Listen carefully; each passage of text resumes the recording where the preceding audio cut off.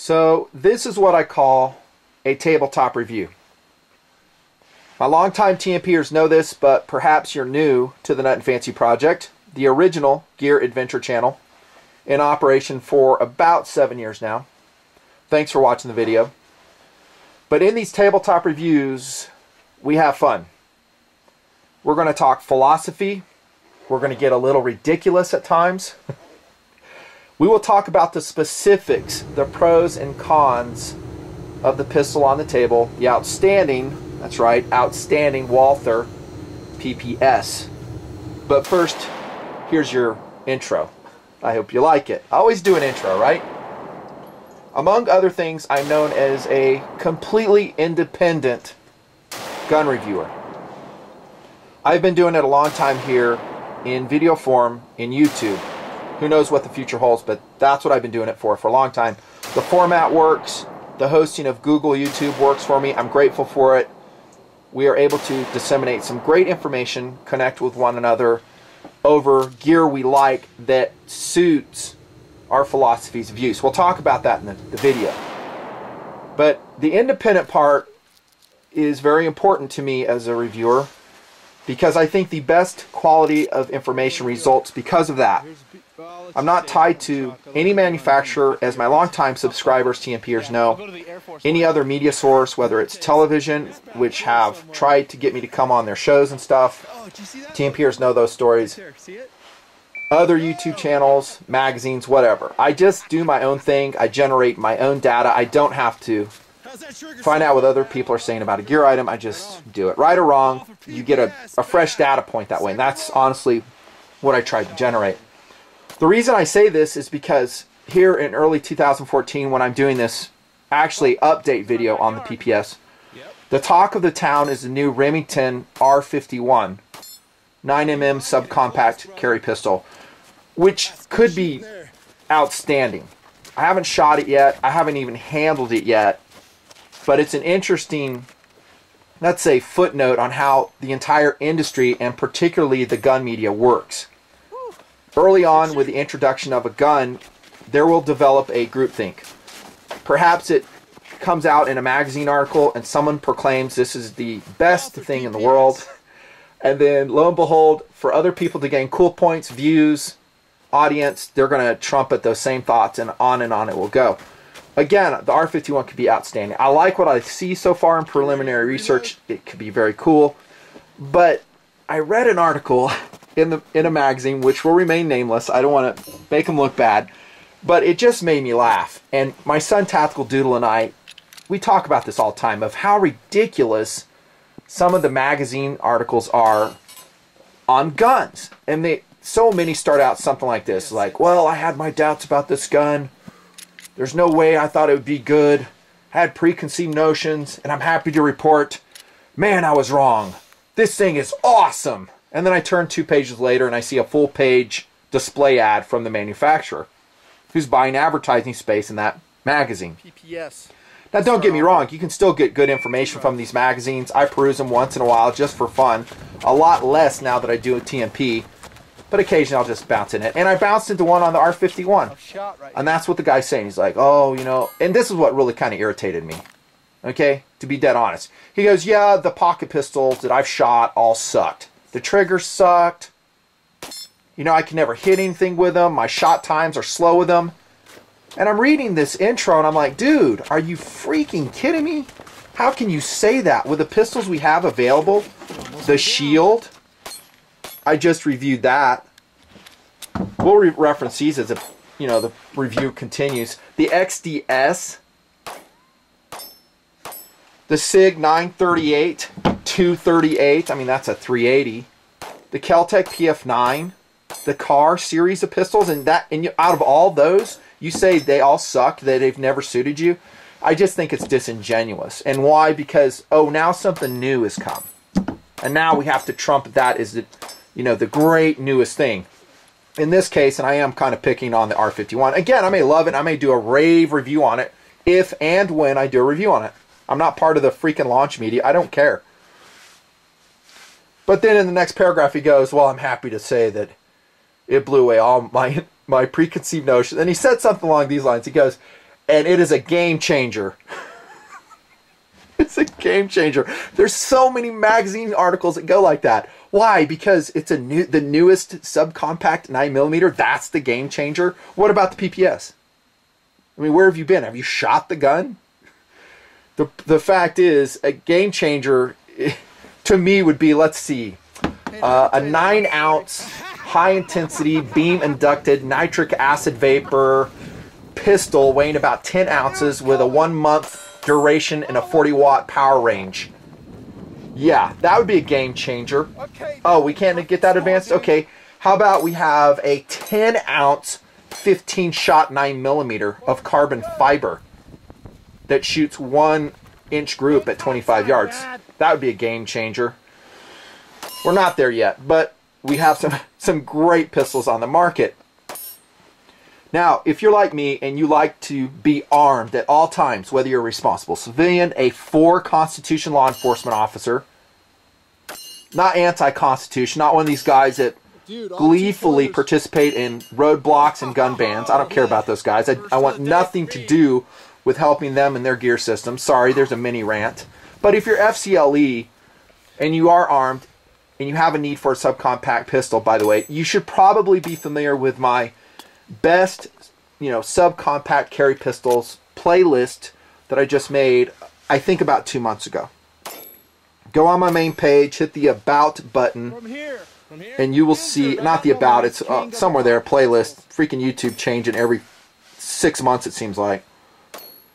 And I'll put a link either in the sidebar or somewhere, and you can click on it. But in that playlist is I'm putting in these Hall of Fame carry pistols. I don't know why it took me so long to do it. It just dawned on me 2 months ago. I was like, I don't have a playlist for this. In that playlist, if you like the way I do gun reviews, you like my data point to help you in your purchase process or just to make you feel good about the gun you have, check it out.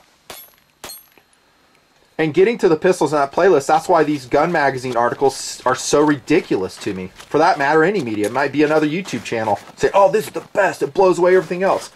Because we have such outstanding carry pistols available. And they've been here a long time.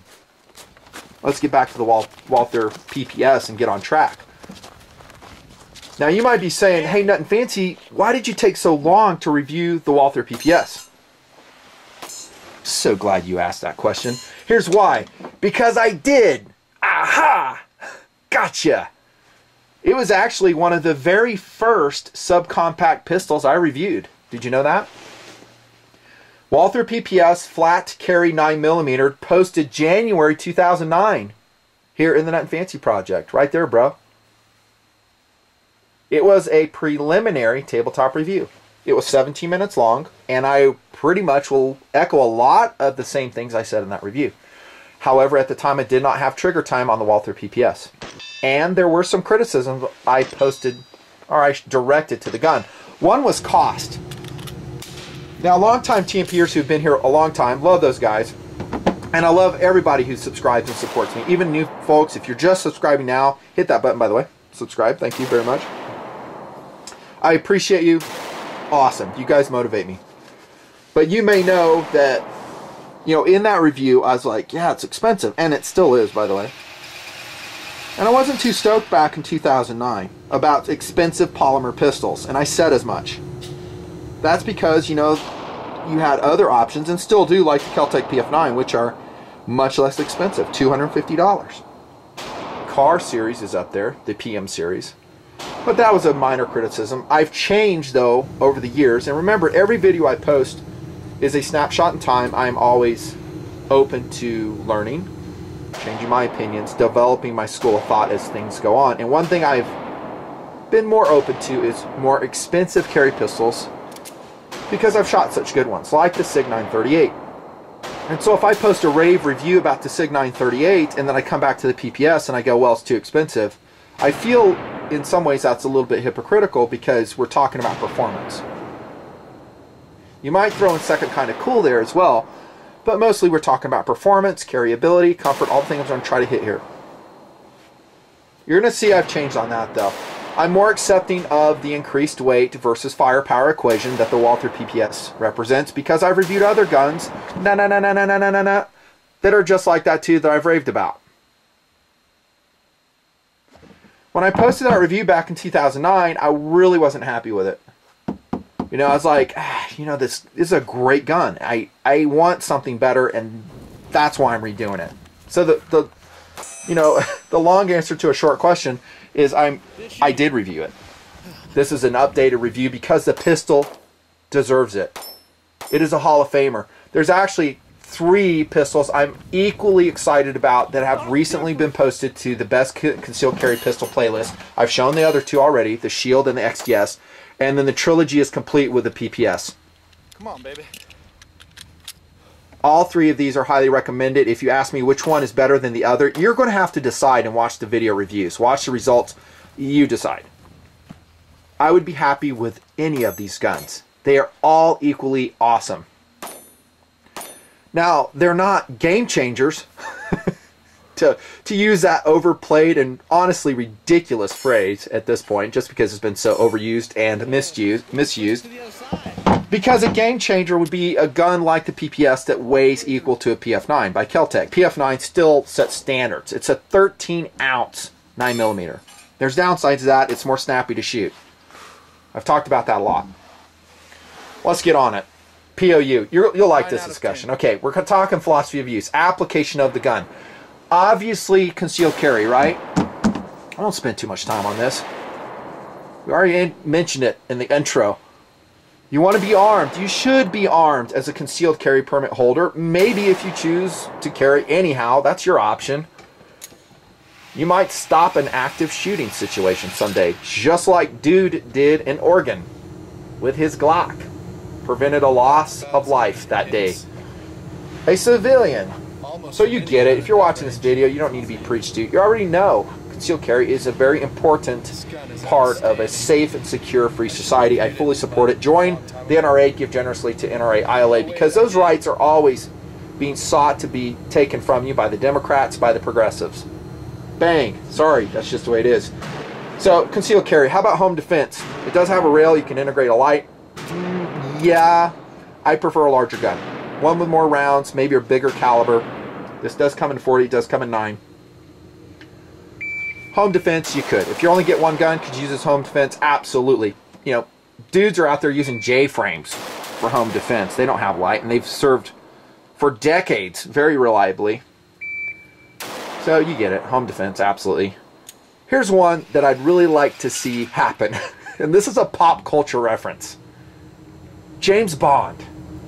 Okay, this is a pet peeve. I watch a James Bond movie, and Daniel Craig is an excellent James Bond. He really is. Never mind his politics, which I think kind of lean towards the anti-gun side. Oh my gosh, what's up with that? Yeah.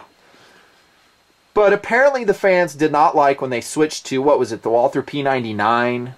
And so they said, no, we got to go back to the PPK, and there are all types. Did they circulate a petition, whatever? And then the latest one, Skyfall, he's making these 100-yard shots with a Walther PPQ, which is, not PPQ, but PPK, with an extremely underpowered, as I've said here in TMP, 380. Yeah, I know it's James Bond, but for crying out loud, dude, he's shooting on that guy at the ladder as he's climbing up the ladder 100 yards away, and the guy's scared and he stops. At 100 yards, a 380 is nothing more than nuisance fire, says me.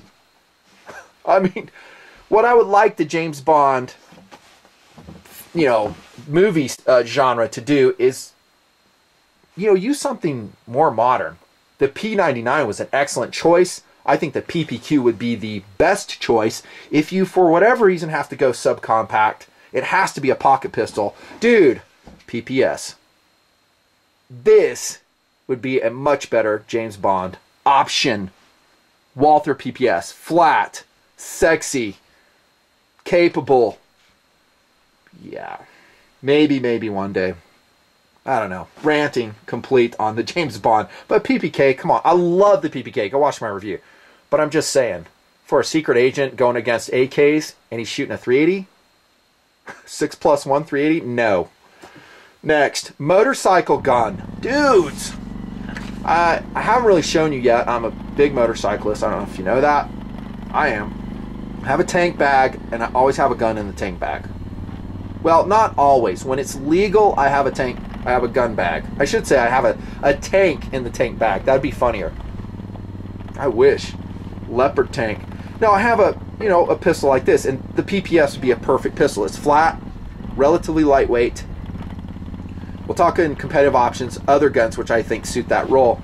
I don't want something big that takes up a lot of space. It can't do it. The only time I would deviate from that formula is if I'm going to a place where I think bears would be a problem, which is going to be very remote on a motorcycle. But I'm just saying, maybe I'd upgrade to a Glock 20. Glock 21 in that situation. Go watch my reviews on those guns. Awesome. How about a backup, please, for the FCLE guys? Or if you think you need to have to carry too deep as a, you know, as a civilian, backup piece for a civilian. I don't, by the way, recommend that. Hey, I carry 2 guns. Why? Well, in case one goes down. I'm like, well, first off, as a civilian, you know, the likelihood of you getting in an armed conflict, if you're paying attention and being smart, is so remote. You know, I just don't. And if you have a reliable primary piece, I don't think you need a backup piece. Now, if you go into WROL or something like that, where the possibility of armed conflict goes much higher, maybe I could see it. If you're a special operations guy, we're getting in the military side, yeah, I could see it. But this is too big as a backup piece for me personally. I would go with a Beretta 950 Jetfire. No longer manufactured. That to me is the perfect backup piece. So tiny. Freaking 9 shots. Yeah, it's 25 auto, but it's a backup piece. It's going to be within arm's length. The guy is close to you if you're using that gun. POU discussion complete. Size, width, weight, balance, and feel. It's not super light, the Walther PPS. I think that I said that back in 2009. It's 22 ounces with a magazine in empty. Keep in mind, the Glock 26, Glock 27 are still standards of measure in terms of firepower and weight. They're about the same weight, and yet they have superior firepower than all 3 guns I've shown you to this point. They are Hall of Famers. The advantage of the PPS, and for that matter, the other slim 9s I've shown you, is this is about 0.91 inches at the slide, 6.3 inches in overall length. You know a gun I often confuse this with, and I know because I was testing these together, is the freaking XDS. I mean, these 2 guns would be on the tailgate. We'd be doing runs, and I would pick up the XDS thinking that it's the XD or the PPS, and I just was constantly confusing the guns. Imagine that. Both polymer, flat. They look very similar to me. This one is a little bit thicker, very slightly, 0.95 inches in thickness. Same overall length. They're almost identical. The bounce is amazing. It seems flat. Visually, and this is something I noticed back in 2009, the XDS looks like it's broader. It looks like it's kind of a high gun, doesn't it? I think that's a visual illusion because you have a flat surface here and a flat surface here. Because if you compare it again against the XDS, you'll see, relatively speaking, they're very similar once again in height. Let's do them this way right here. So I think it's a visual illusion. So you might look at the PPS, and I hope I'm not screwing the designations up with so many letters, it happens. But it's wrong. Don't believe it. This gun is very portable, very slim, and I want people to remember it. This is a design that has survived. It is a great design. It's survived the test of time. It has survived a lot of competition. It's time to remind the world about it with hopefully a high quality review. That's what I'm attempting to do now. How about firepower? If there's any negative thing I can see about, and there's a couple negatives I'm going to say about this gun. One is that it is down around versus its competition. The standard for a single stack 9mm at least is going to be 7+1. If you can get an 8+1, that's awesome. But a 7+1 is standard. This is a 6+1, the PPS, with the flush fitting magazine. 2 other magazines on the table. This will be the 7, this would be the 8, and just for your reference, I'll show you how that looks. And instantly, it's so easy to put the magazine in wrong because this looks like, at least to me, that the finger rest is like that. If I'm not paying attention, it happens. Yeah, I screw it up, but it goes in like that, obviously. And it's a much more comfortable gripping surface. We'll talk about ergos here in a second. But there's your 8-round magazine available. Hey Nut, would you carry that around, the 8? No, I like flush fitting normally. Normally, this is probably just to get the extra round. There I go again. See, that looks like a finger rest. It's mainly this magazine. So the magazine goes like this. So many guns. So many personalities of each gun. This would probably be my preferred carry magazine, because now I've got 7 plus 1. 8 rounds total. The magazines are high quality. Imagine that coming from Walther. They should be. I don't know who puts these together. Probably Mekgar, made in Italy. Just super high quality. Easily disassembled with a magazine floor plate. I didn't really do a lot of dropping them on drills on the concrete floor. If you do that a lot, you can break your magazine plates. They work fine. Great magazines. And like all magazines, for all these pistols, they're expensive.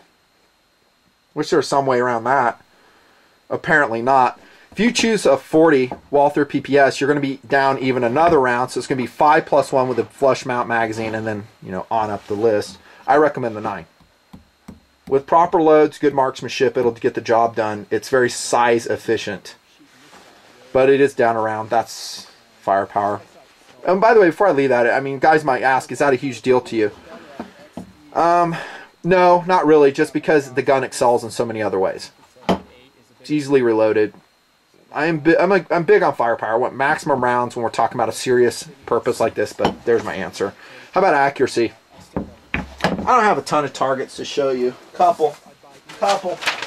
We did a lot of drills with the PPS in a short amount of time because I had to play catch up. And one of the drills we did was 8 rounds. I guess this is an accuracy drill here. So that's Blazer, 115 grain jacket at hollow point. That's me shooting, I think. Something tells me. That's excellent. You know, that's basically one ragged hole at 8 yards. And if there's, here comes the other criticism I want to say. If there's one thing I did not like or do not like about the PPS, it's going to be the sights. There's just too much freaking air in them. See that? There you go. Got it. I said that about the otherwise outstanding Walther PPQ. It is a Walther attribute. And what we really need is the aftermarket guys to catch up with this pistol. I would like to see Heine come out with their straight 8s on this gun. If you had a set of straight 8, you know, or Tridge sights, tritium sights, dude, in business. In business.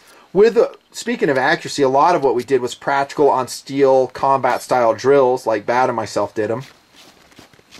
And part of what we noticed is that because you have so much air in the sights, to hit that long range plate that we were attempting at 60 yards, it was like a mini IPSC plate. I mean, we were probably about, I was probably about 50% on it, which isn't excellent. Hard shot, we're running, our heart rate's up, but still, I think the sights are to blame. There's a lot of air in them. You know, is it quicker to acquire? Better for like this, a speed drill?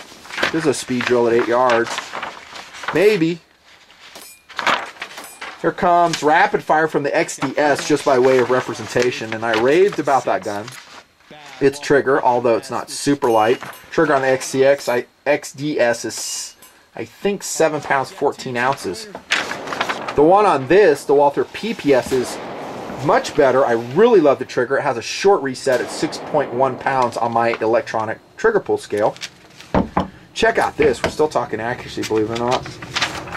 Blazer 115 grain jacket to hollow point. I love that round. That's aluminum. I think that's aluminum case. Man, I wish CCI would keep making that. Standard pressure. One hole groups, basically. Standing. It's tough to do. You know that. Another group there. Outstanding accuracy from this gun. I mean, it is so accurate. The Walther PPS. It is accurate as is good your marksmanship. 3 rounds, 1 hole. This is 124 grain Blazer brass. There, right there, right there, and right there. Last, definitely not least, Federal 115 grain FMJ. I don't have any long distance targets. This is only at 6 yards. Sorry if that makes you sad. And we'll end with this. Check that. I popped 9 rounds into that sucker. Oh wait, that's not me. I can't even claim it. It's Tactical Doodle. My son did it. Making Daddy so proud. Accuracy is phenomenal. On par with any of the other guns that I've recently reviewed. The trilogy. How about ergonomics? Well, let's go back to that flatness. It's just such an important attribute to a carry pistol. Says me. Other guys may disagree. They go, well, I don't care. I carry Glock 21. Hey, if you carry it consistently and you're a good person, I say rock on. What do you mean if you're a good person? Well, if you're a bad person, I don't want you carrying it all. That's what I mean. Hey, if you want to carry a fat gun, carry a fat gun. You want to carry a freaking Smith & Wesson TRR8 with an 8-round cylinder, rock on, man. Generally speaking, most folks will not go out the door and carry consistently in their system unless it's going to be comfortable. I've said that a bazillion times. The Walther PPS is extremely comfortable. This is another gun you will forget you have on your person. Maybe the 22-ounce weight isn't awesome. It's not standard setting. It's not a game changer. Again, 13 ounces would be. 10 ounces even better. But it's comfortable enough. It'll disappear. We'll talk about some carry options here when we get to accessories. It's flat, though. I love that. You may say, well, is it so flat it's uncomfortable to shoot? Answer is no. It's not. Not to me. You have an interchangeable backstrap here. This is the standard one. On the table, you've been looking at the fat one. We tested it with this. So Tactical Dude will put that on. I didn't even know he'd done it, and so I conducted all the testing with this, and it's fine. My hands are a large size. Great. I think it looks better with this one. For smaller size, medium size hands, maybe that's the best option. It's real quick to change. Not a problem. It's just a button you press right there. You can slide it out, snap it in. Manual will step you through if you get lost. The gun doesn't function with the backstrap out. That's pretty standard for most issues. I never saw any reliability problems with the backstrap. I never saw it dropping. None of that stuff. There's a stippling. Pretty much aesthetic only. You could put something on here like a grip, that synthetic suede, which I love. I don't think decal grip makes anything for this, which again makes me sad. A little bit undercut in the molding of the polymer frame, which you can get a high grip on. Looking at the magazine well there. No real funneling going on there. Notice, by the way, when you put this in, if your hand is here, just like some of the other designs, you're going to pinch your hand. Been there, done it. Watch out for that. Yeah, how about that mag release, Nutton? I don't mind it. Okay, it's like Walther PPK M1 style, so you can release it with your index finger. Come up here, release it with your thumb. At this point, I'm used to it because I've shot it enough in various platforms to include H and K. Don't mind it.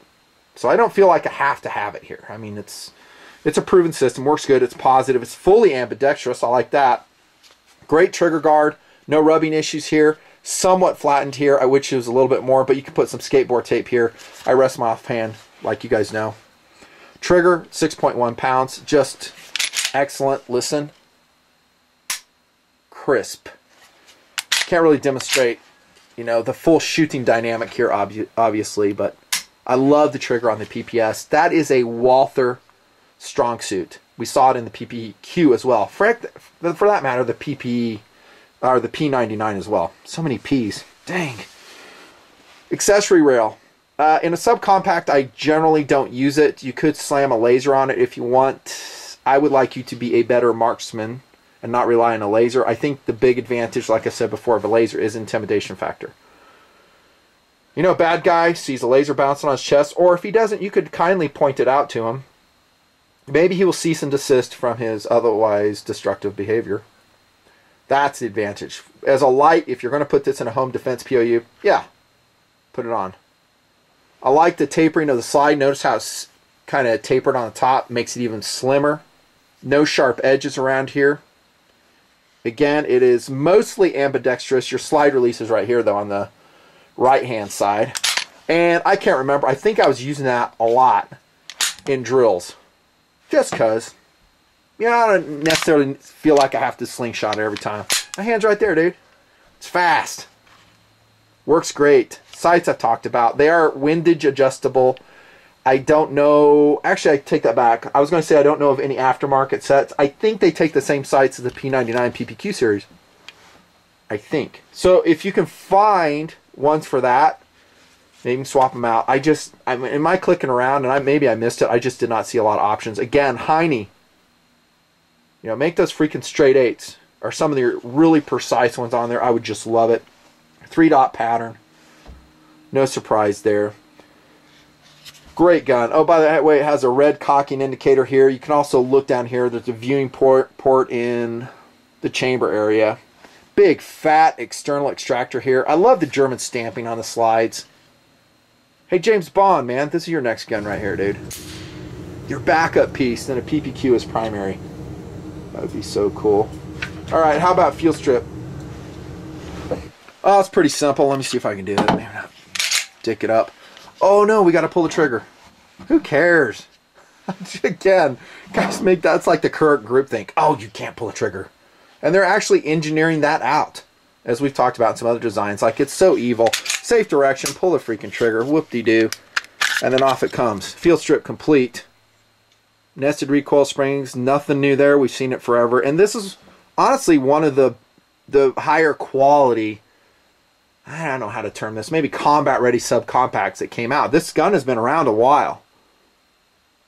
You know, the XDS definitely came out after it. The Shield came out after it. This is kind of a standard setter. There's your slide rails.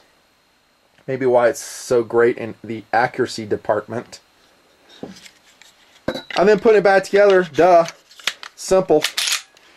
Test fire. Well, you know, it's complete. I didn't take the spring apart. I didn't want to get all dirty. What a puss, nothing. I know. Whatever. Oh, I was going to tell you something else. Oh, yeah. No magazine disconnect. I like that as well. Good job, Walther. This is such a great pistol. Accessories and versatility. This might be a downside. It's just, for whatever reason, the Walther PPS, and I hope this video changes it, a lot of people have overlooked it. And I think that's a mistake. Because if you're good with the firepower equation that this pistol, or for that matter, its freaking counterparts, because they're about the same, if you're happy with the firepower, you need to look at this gun. And the price, it's more expensive. German produced. The gun is amazing, but for whatever reason, I don't think it has sold like extraordinarily well, and therefore the aftermarket accessory department is very limited. Okay, for instance, I don't think there's any aftermarket magazines for this. You're going to have to buy Walther factory, which means about 40 bucks per. I had to get these off eBay so we could shoot drills. I mean, I looked around, I was like, well, I need to get some PPS. You know, TMP bought this gun used. Off Gunbroker, no less. I had to go to Gunbroker to find it. I couldn't find one local. It's like, I need to get a PPS shoot for TMP. Bang. Oh, I need magazines. Now we got to just spend another 80 bucks on mags. I prefer the 7-rounder once again. Holsters. How do you carry your PPS? Most folks like inside the waistband, and I think that's a great carry option. If you, like most TMPers I meet out there, go around unprepared in their everyday carry system. Yeah, you. The guys I meet all the time, they don't have the multi-tool. Well, you don't need a multi-tool, but light, knife, all that crap. All they got is their gun and maybe a Swiss Army knife. But if you don't have a fanny pack like I do, that's right, I wear one, deal with it. You can wear this. Here's a holster, which is excellent, by Fox. Freaking bought this thing off Amazon. And this one's a Shield by Everyday Carry holsters, also outstanding. And we've been running these, and they're just both excellent. They're simple. They're a composite holster. You've seen them before. You know, partially Kydex, partially leather, steel clips, adjustable for carry depth, slightly canted. This one is for actually an XDS. I mark it with a permanent marker, Sharpie, so I know. But it'll fit the PPS just fine. This is a great carry option. And then, I don't have it on table, they have an offside magazine carrier. Dude, if you're going around with just 6 rounds or 7 rounds, you need an extra mag. Just in case. If you're carrying a gun to make the decision, don't carry just 6 rounds. Come on now. Active shooter. Remember what we were talking about? You don't know what that guy has. You might save the day, yo. I love these holsters, though. They're excellent. There's a lot of other ones out there, too. I like these because they're high value and they work. And you're not getting rate in cost. So, everyday carry holsters, just excellent. You can carry a shoulder holster. You guys know that's my preferred way to do it. I don't think they have, for instance, a Galco Classic Light for the Walther PPS. That too makes me sad. Hey Galco, stepping on up, bro. Well, nothing we'd like to, but then there's just not that many Walther PPSs out there. Ugh, Newman. I knew they would say that. It's true. There's a lot of other carry options. Other cool holsters. Can you go ankle? We talked about that. Sights, we talked about it. How about value? Yeah, it's expensive, dude. I told you that demotivated me a bit way back in 2009. But can you say Sig 938? That's a, what is that, $725 gun? Now, if we rave about the Sig 938, why can't we rave about this? Well, it's polymer. It's not aluminum frame. Okay, I could see that. That's the second kind of cool thing. That's not a performance issue. I mean, anybody who rolls in goes, oh, polymer gun sucks. I'm like, dude, you're talking out your butt. You don't know what you're talking about.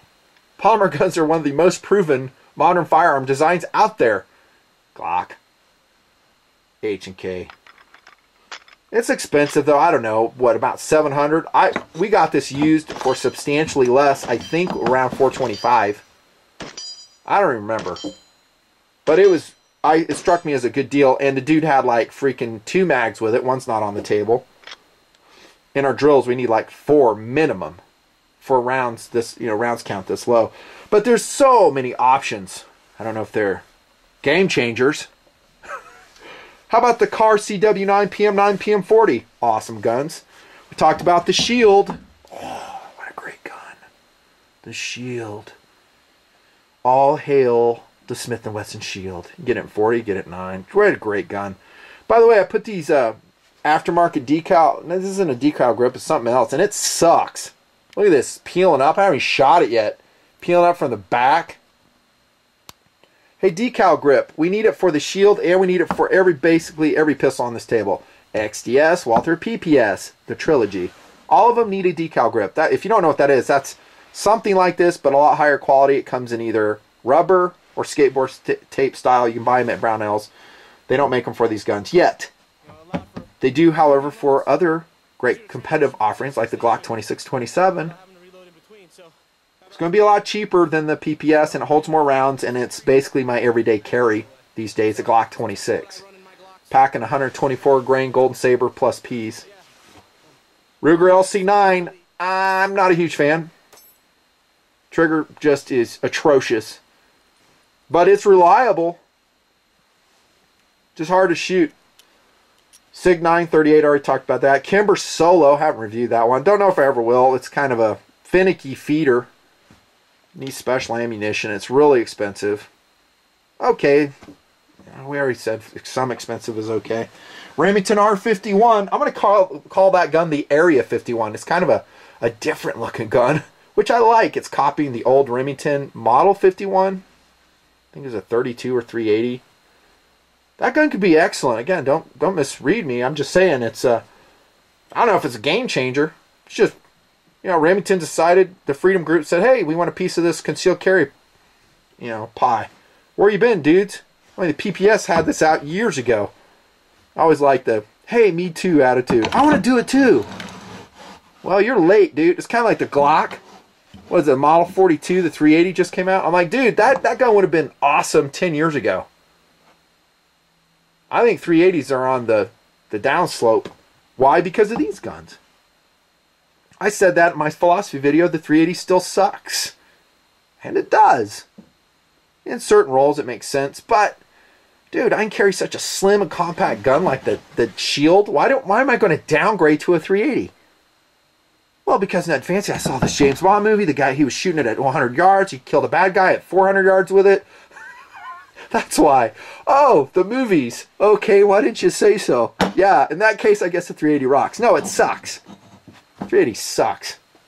9mm minimum. 40, I like the 9mm just for rounds, but the 40's great. The 45 ACP, much better options. How about the Beretta Nano? That's a competitive option. It's going to be much less expensive. I don't like it. But nothing, doggone it. I have a Beretta Nano and I love it. I sleep with it every night. It sings me to sleep every night. Okay, dude. Rock on. And I may change, but a couple competitive options.